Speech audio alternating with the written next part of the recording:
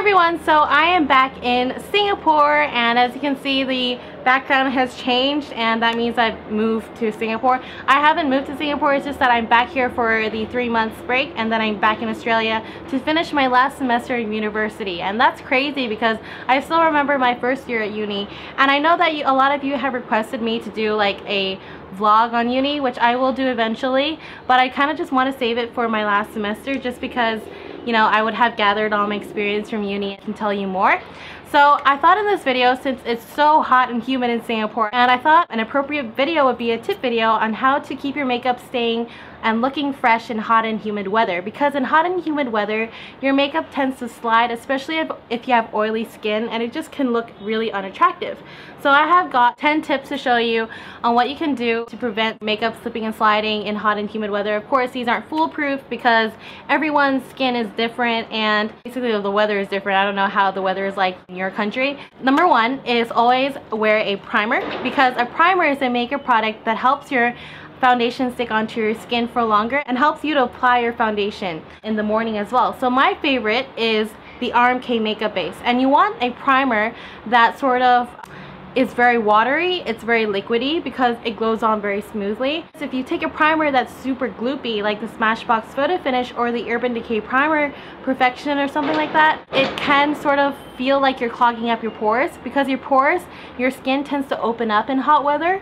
If you have those really gloopy primers onto your skin and then you put your foundation on, it can feel a bit heavy throughout the day. So you want something that's very sort of light, very smooth, just like that, very liquidy and soft. So this one's my favorite. I'm wearing it now, and it does help my foundation stay on longer. It's the RMK makeup base. It's a Japanese product. You can find this in Japanese department stores, I think. The second thing is to keep blotting sheets handy. Now, you don't really have to go out and buy blotting sheets, but always blot, because in Singapore, you know, it's hot and humid, and if you have oily skin like I do, you definitely want to blot your skin. Now, you don't have to go buy, you know, your Biore or Johnson & Johnson's blotting sheets. You can actually just get like a paper towel or like toilet paper from the bathroom, anything like that. Of course, no one has used it before or anything. Just fold it up and then pat your skin with it. It works just like a charm, just works like a blotting sheet, and then you can go on to retouch your makeup. Always blot before you retouch your makeup, just to take any of the like residue off or like the oil off and things like that. Always blot. That is always, you know, a good thing to do. Number 3 is to wear a lighter foundation. Now, a lot of people need to stay away from foundations like the Revlon Color Stay or really heavy foundations like the Maybelline Dream Matte Mousse. They're very heavy foundations, and although they make you look absolutely flawless during the day, you definitely want to stay away from them, because in hot and humid weather, those foundations tend to slide more often or clog your pores more often. They just feel heavier than normal foundations. And I always suggest using mineral foundations in hot and humid weather. So this is my favorite. This is the Elizabeth Arden Pure Finish Mineral Powder Foundation, and I've been using this, my 3rd one I think, and it comes with like a grinder just like this, and then you kind of grind it out like that and then use your brush to just buff the foundation onto your skin. I think mineral foundations are great because they do give you a bit of coverage, but they're very light feeling. It just feels like you're not wearing anything.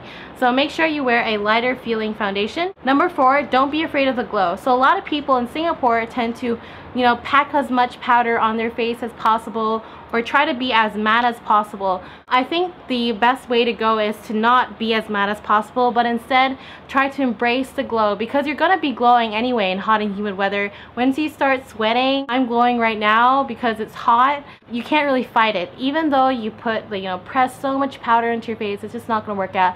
Just embrace the glow. Stop trying to be matte when you're supposed to be glowing, and vice versa. So embrace your skin type and you will be on the road to, you know, better skin. Play with lighter colors. A lot of people tend to, you know, might wear some really dark lipstick or a really dark heavy blush or anything like that. Try to keep those for winter.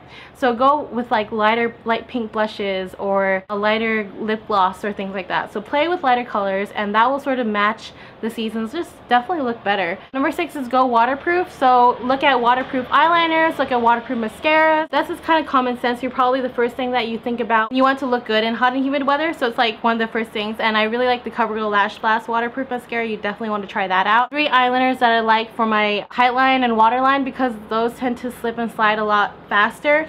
I really like the CoverGirl Liquid Line Blast, the MAC Technical in Graph Black, and the Sportscool Draw the Line liner. I think those three liners are the best for my waterline and tight line, especially in this weather, because of a lot of eyeliners tend to slip and slide. Number 7 is don't forget your sunscreen, because obviously it's hot, obviously it's sunny, so you definitely don't want to forget your sunscreen, and make sure that you have it on before you put on your makeup, and make sure that it stays. It's a good SPF as well. Number 8, remember that foundations oxidize. So basically your foundation, when it oxidizes, it turns a darker color, and actually does this a lot faster in hot and humid weather. So you definitely want to look at foundations. Don't go too dark, maybe a stage lighter if you know that the foundation does oxidize. You might want to look at a few reviews to see if the foundation does oxidize. Make sure that, if you know that the foundation is going to oxidize, maybe take the foundation a step lighter, and then maybe it will correctly match your skin tone throughout the day. Number 10 is a bronzer, because it's hot, it's humid, it's time to grab those bronzers out and try to match the seasons. Just like playing with lighter colors, you might want to match your bronzer, because everyone looks good bronzed up during the summer and in hot and humid weather. So those are my 10 tips to looking good in hot and humid weather, and I hope you enjoyed. If you have any video requests for me to do while I'm in Singapore, please let me know in the comment section below, and I'll be sure to get back to you, and I'll see you guys later. Bye!